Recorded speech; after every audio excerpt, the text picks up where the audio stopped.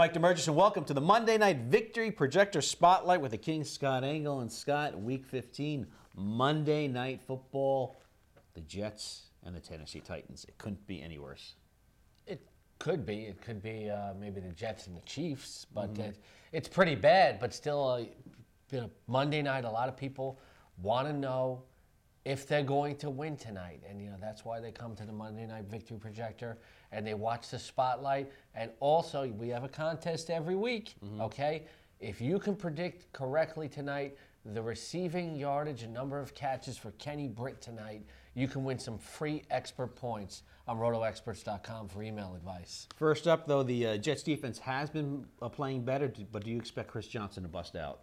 I think Chris Johnson can bust out at any time. The Jets overall haven't been playing out very good run defense the whole year. The thing with Chris Johnson is, there's some issues on the offensive line there, but he's still very explosive. There was a minor concern about an ankle injury, but he should be okay.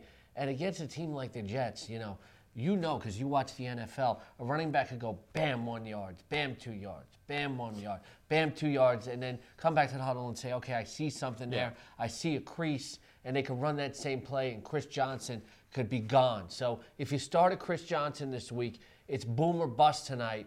But, some people say, that sometimes, I see things in my mind, and they happen, and I see a big touchdown. Just call it being clairvoyant. I've been told that Chris Johnson's going to break off a long touchdown on Monday Night Football. I'm going to send this tape to Rex Ryan and see what he thinks about it. All right. Well, I'm not showing him my feet, though. What do you think? What's going on in your mind? Do you think Kenny Britt's going to play against Antonio Cromartie? Do I think how he's going to play against Antonio Cromartie? Don't be nervous, Mike. I know this might be one of the last shows, but for this season. But don't be nervous. Are we being canceled or something? What? Are we being canceled? I think Lou Mayon is pulling the plug. The ratings are in the toilet, huh? Yes. Le toilette.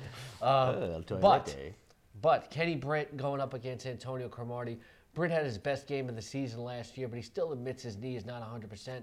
I do believe it looks like he's kind of rounding into form, but going against Cromartie is a tough matchup. If you use him tonight, you'll see that my right below that my projections for him aren't outstanding. But if you start him with a wide receiver 3 tonight, good luck, because you want to get to your fantasy Super Bowl. Now, we talked about Chris Johnson. What do you expect from the Jets running backs, Powell and Green? Well, Powell coming out that it has that fractured toe. Hopefully you didn't use him at flex this week. Tennessee doesn't have the best defense.